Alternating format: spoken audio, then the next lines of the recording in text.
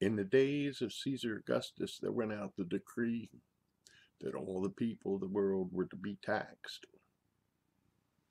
And so saying, Joseph took his betrothed Mary to the town of Bethlehem, for she was the queen of Galilee and of the house of David.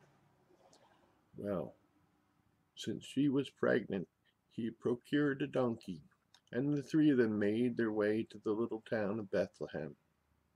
But when they arrived, there was no place in the inns, hotels, motels, or bed and breakfasts, so they ended up spending the night in a stable. And lo, it was Mary's time, and a child was born, and they called him Emmanuel.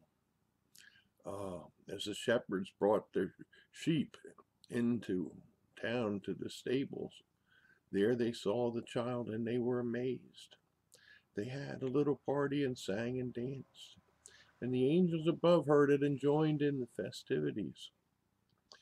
Now there were three wise men. Some say they came from China, India, and Persia.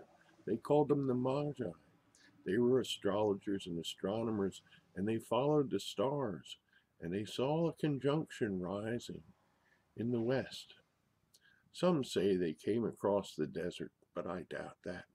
I think they made their way to Yemen and came up through the lands of Sheba along the old trading lines, for there was where they had the gold of Africa, the frankincense and myrrh trees, and they made their way up to the palace of Herod in Jerusalem, for they knew that a new king was to be born.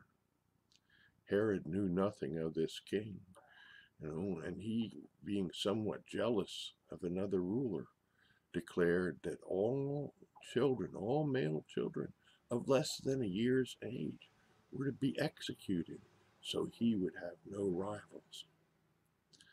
Well, the three magi followed the ascending stars, planets probably, and they made their way to Bethlehem. And there, in a stable, they found lying in a manger the young Christ child, and they gave him gifts of gold, frankincense, and myrrh.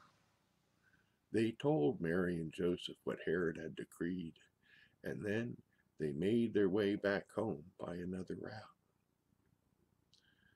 Well, Joseph and Mary and the little baby Jesus decided that Judea was no longer safe, and they decided to flee, refugees, into Egypt.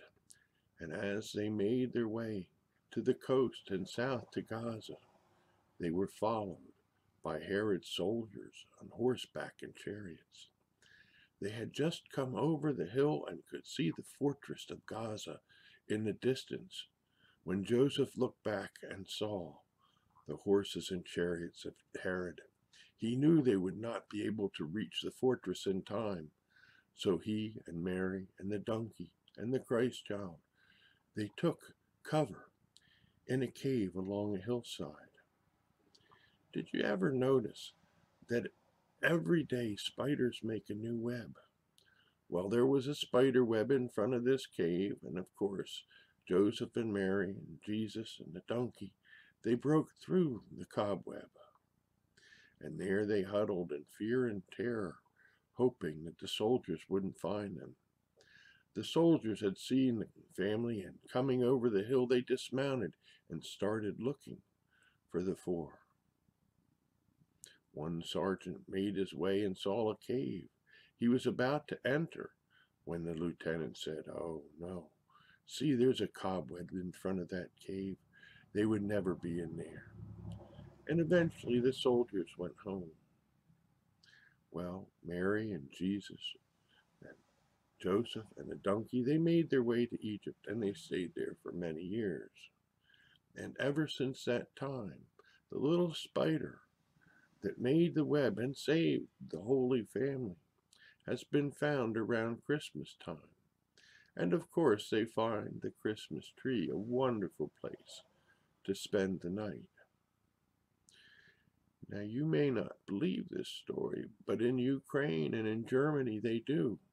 And for hundreds of years, when they put up their Christmas tree, They put tinsel on the tree to represent the webs of the Christmas spider.